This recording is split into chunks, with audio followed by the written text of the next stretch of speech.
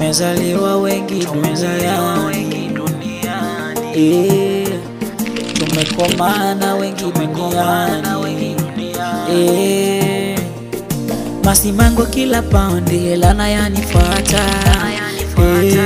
Najiuliza wapi nimekwama, wapi nimekosea maisha yangu.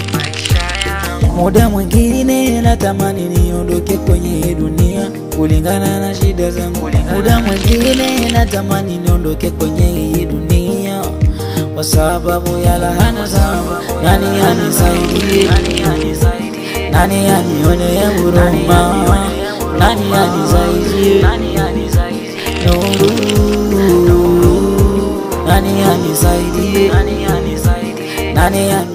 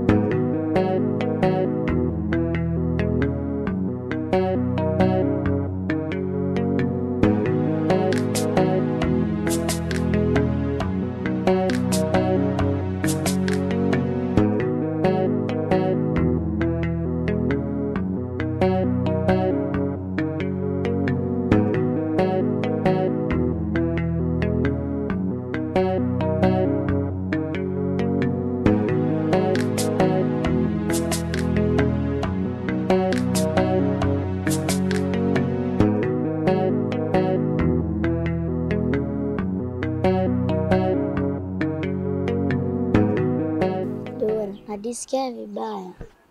Kwani kulikoni? Hebu tukae kwanza. Dori, hebu naambie kulikoni? Unajua Dori, kila siku nikiwa nyumbani roho yangu inanuma sana kwa vitu ninavyoviona. Dori, vitu gani unavyoviona hadi roho yako inauma sana? Unajua Dori, kila siku mama yangu anapenda kumenyesa kaka Nuru. Dori, ujule ni mama yako, labda la sababu zake. Sababu gani hizo? Hadi nitafuka kukimbia nyumbani nikatafute maisha yangu. Dori, ujua ungali mtoto, hata nguo hujui kujinunulia. Je, maisha yako utayaweza? Nitafanya nini Dora? Tu nitakwambia nyumbani.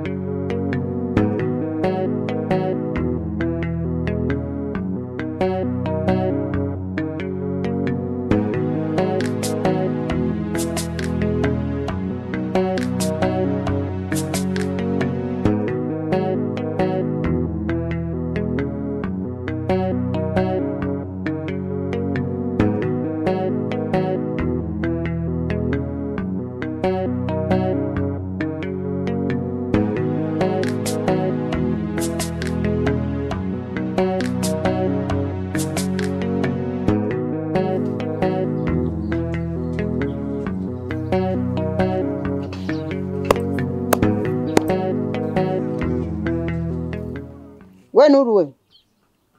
Maisha ya dilini jamani.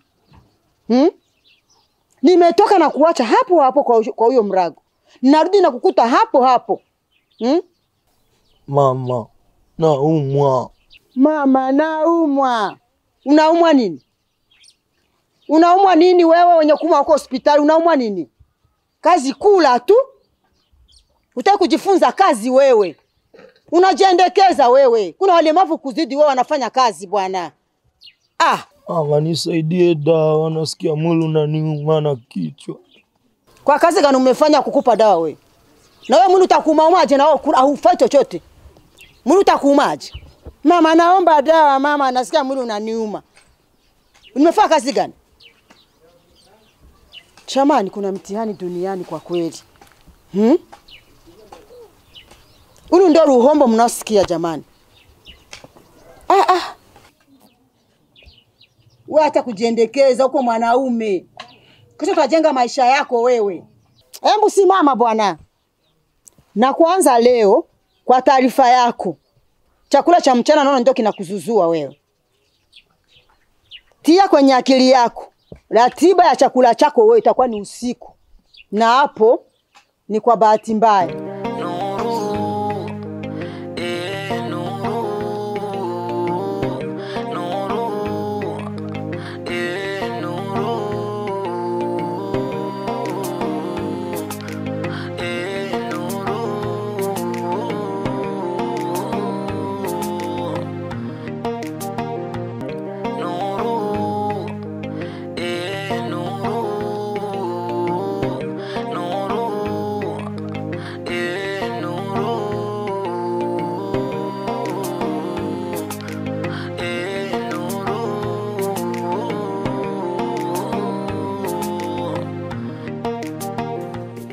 Masimango kila paundi lana yanifuata.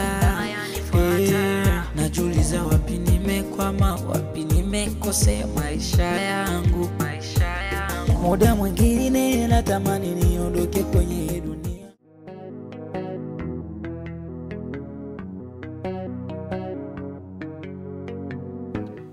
Maria, kuna kitu kimoja ambacho nahitaji kukuambia. Unajua vitu ambavyo unavyofanya sio vizuri na haipendezi kabisa. Angalia maisha tunayoishi hapa nyumbani. Sio mazuri. Lakini kila siku, kila kukicha unachukua madeni. Kila kukicha unachukua madeni. Sasa tutaishije sisi hapa nyumbani? Hivi naomba unisikilize vizuri kwanza. Wewe mwenyewe umeshatambua kuwa maisha hapa kwetu sisi ni magumu. Na mimi nitaishije vipi bila mimi kuchukua madeni kwa watu? Maria, naelewa kuwa maisha tunayoishi ni magumu. Lakini angalia upunguze madeni. Kwa sababu itakuja kutuletea matatizo hapa sisi nyumbani. Umeona? Kwa hiyo kuchukua madeni sio vibaya, lakini angalia upunguze. Umeona? Angalia mfano. Huyu mtu anatoka hapa nyumbani kukushwania kwa sababu ya madeni. Sawa, naelewa na najua kuwa ni kosa hili.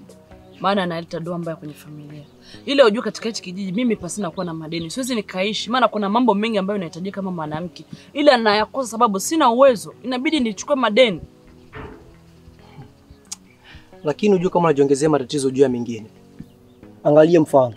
Hivyo ukienda kwa mwenyekiti kumwambia kama una madeni yao, utatoa wapi la kuwalipa? Ndio maana kikubwa tu ningeona tu ongeza kujirekebisha. Ulipe madeni ya watu, alafu mengine atafuata baadaye.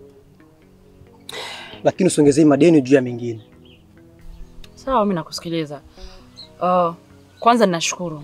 Bimana mdogo wangu umejitolea mwanga ili kuja kunishauria. Najua kweli natumia kosa kubwa mimi kuchukua madeni. Maana unajikuta muda mwingine nachukua deni sijui ni wapi ambapo nitakapotoa hela. Ila ni sababu tu ya maisha ambayo hapa kijijini kwetu sisi ni magumu. Ila nitajitahidi. Nitajitahidi na nitapunguza. Nitafurahi sana kama mtafanya hivyo. Sawa. Kuna kazi ambayo nilikuwa naifanya hapa nyuma ya nyumba kwa sijamalizia. Acha nimalizie afu mengine tutaongea baadaye. Sawa, nashukuru.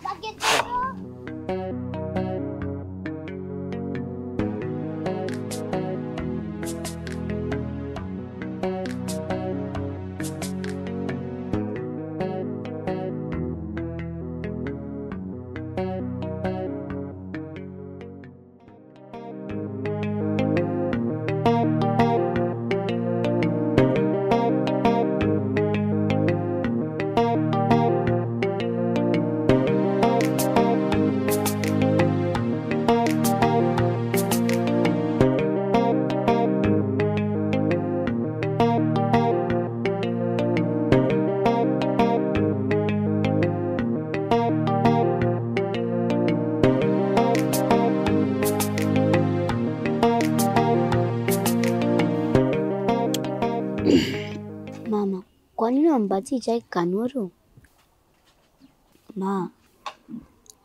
Kwa nini hampatii chai Nuru? We mtoto we, ulitumwa? Na kuuliza umetumwa? Ili ziwa umelinyonya la nani? Na kuuliza ili ziwa umelinyonya na nani? Kuna siku niliwahi kuambia kama kuna wengine mtu nimeshazaa humu ndani mimi. Siku nyingine tutakapokuwa tunakula mimi na wewe, afu niletee maswala ya kaka Nuru. Kani nampi kaka Nuru? Acha kunitapishi wewe. Shenzi, kunywa chai. Kunywa. Kaka Nuru. Kunywa chai. Kumbuka wewe ni kaka yangu, anahisi njaa. Kumbuka wewe ni kaka yangu, anahisi njaa. We, nishakwambia hivi, siku nyingine tutakapokuwa tunakula mimi na wewe au tunakunywa chai, usinitaje hilo jina. Kumbuka wewe ni kaka yangu. Kunywa chai. Kumbuka vitu ninavyofanya, mimi sivipendi. Mtoto una kinganganizi wewe. Una kinganganizi wewe mtoto wewe. Kwanza siku nani alikwambia utoe zile nguo zake ufue? Nani kakupa ruhusa mfulie? Si niko nasema na wewe, nani kakupa ruhusa mfulie? Wewe ni mtumishi? Nakuuliza. Wewe unafanya kazi wake? Siku nyingine wewe kinganganizi wewe. Nikuona unatoa nguo zake nje, njoo utanitambua kama wewe na yeye mmenyonya ya maziwa. Kama umelinyonya wewe mwenyewe, utaacha kumfulia. La kama umenyonya mwe wawili, utamfulia. Hiyo ni hadithi ninakupa. Siku nyingine utoe nguo zake nje, utanitambua kama mimi niko nani. Kama umeshashindwa kunywa hiyo chai, peleka jikoni. Unasikia wewe kinganganizi? Peleka chai jikoni kama umeshindwa kunywa chai.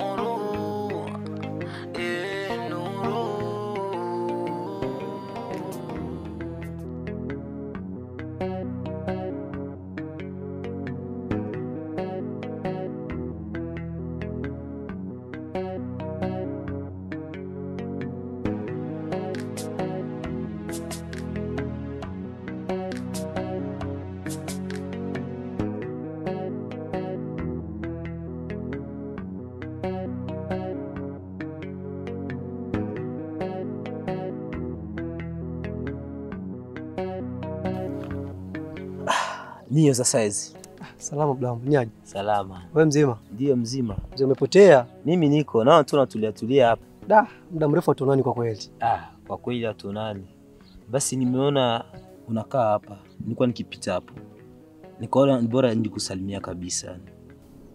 Hata mimi nilikuwa nakaa hapo nasubiria wale jamaa. Kwa maana wamesema atakuja hapa kulima, sasa naona saizi hawajafika. Ndio maana nawasubiria. Ni vizuri kabisa. Lakini mimi kuna mambo ambayo yanifurahishi katika kijiji chetu. Unajua maisha ambayo kaka Nuru anayoyaishi si maisha mazuri sana. Blam, unajua nikwambie kitu kimoja. Ukiangalia maisha ya kaka Nuru ni historia ndefu sana. Hata sisi wenyewe vijana wa kijiji tunashindwa tufanye nini kwa ajili ya maisha ya kaka Nuru. Kwa sababu ukiangalia Nuru ameteseka sana. Unajua kuna kitu kimoja sijakielewa hadi saa hizi. Kwa nini watu wanaojifanya ni wema sana ndio watu wabaya? Mbona hicho kitu? Angalia mfano, wakati marehemu ya babake kaka Nuru angali. Mama yake alikuwa anampenda sana Nuru. Lakini toka kifo cha babake na Nuru, maisha kabisa yamebadilika. Na sielewi ni kwa nini. Unaosema ni kweli. Angelikuwa ni mama yake mzazi, asingelimwachilia ateseke namna hiyo. Kama gisi anamwachilia huyu mama. Hapo kwanza Blamba. Unajua nikwambie kitu. Mama wa Wakambo wako wengi sana. Lakini sio kila mama wa Wakambo anachukua mtoto wa mume wake vibaya. Kuna wamama wa Wakambo wanachukua watoto wa mume zao vizuri sana na wanaishi maisha mazuri sana. Umeona hicho kitu? Kwa hiyo labda tu niseme pale kati kuna kitu ambacho sisi Wanakijiji hatukijui. Huyo ndio kweli nakwambia. Hapa kati kuna kitu ambacho sisi Wanakijiji hatukijui. Inaweza kuwa ni kitu gani hicho? Hiyo ni siri ya familia. Sisi hatuwezi kujua. Kama hiyo siri, kwani sisi vijana hapa tusifanye jitihada zetu zote ili kumsaidia kaka Nuru? Hapo ndo naongea jambo la maana. Kwa hiyo ni kukaa na kufikiria sisi Wanakijiji tufanyeje ili tuweze kumsaidia kaka Nuru, ili aweze kutoka kwenye yale maisha anayoyaishi. Kwa maana kaka Nuru kijana mzuri sana, anapenda wadogo zake, anarumba na mtu. Umeona? Kwa hiyo hichi ni kitu cha kukaa kama vijana wa kijiji, tujue sigara kuweza kumsaidia. Lakini kumbuka ile ni wazo la mimi na wewe tu. Sijui kama vijana wengine watakubali. Inabidi tuwashirikishe vijana wengine ili swala, kwa maana inaweza kuwa bora zaidi. Sawa. Itakuwa ni jambo la heri sana.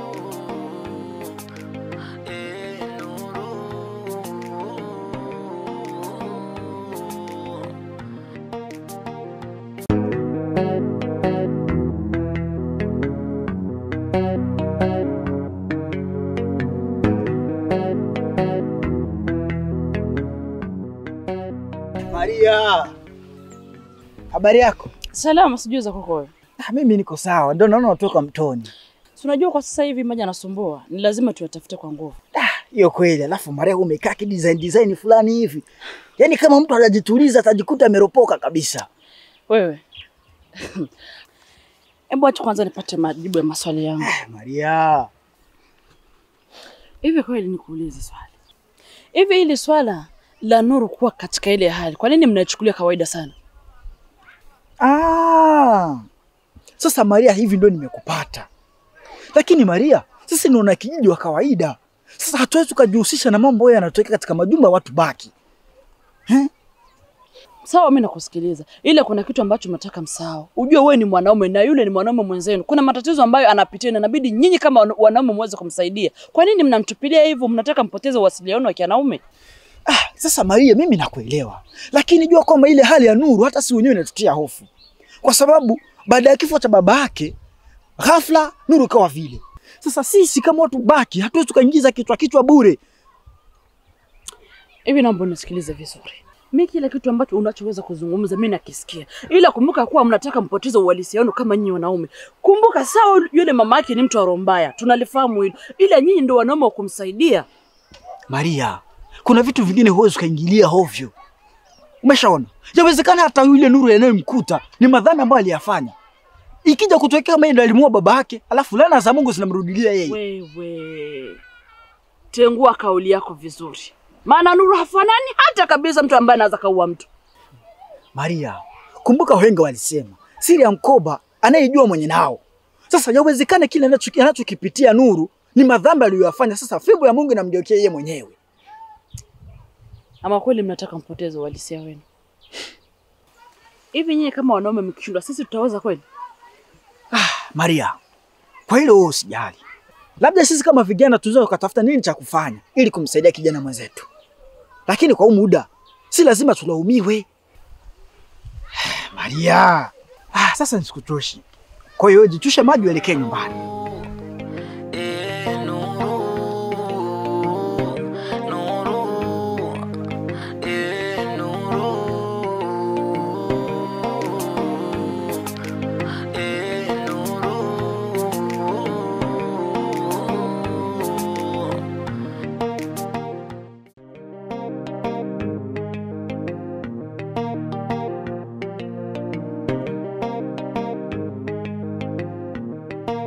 Habari yako kaka Nuru? Salama mdogo wangu. Ni kweli ni salama? Ndiyo, kwani kuna nini? Wakati nataka kuongea na wewe. Kuna kitu mama aliongea kikanipita fahamu. Hivi ni kweli wewe ni mama yetu? Mdogo wangu, ndiyo yule ni mama yetu, na anapenda tuishi kwa furaha, tupendane, na tuwe na umoja, na muda wote anataka tuwe na furaha. Sasa vitu anavyovifanya mimi sivipendi. Mdogo wangu, ngoja nikwambie, siku hizi katika hii dunia watu wabaya wote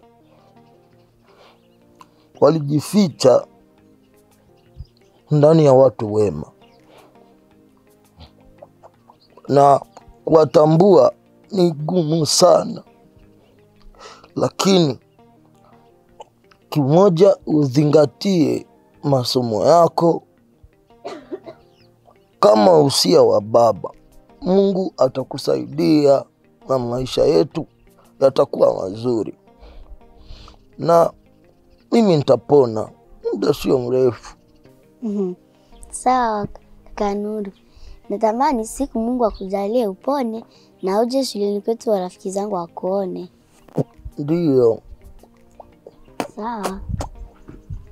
Jichunge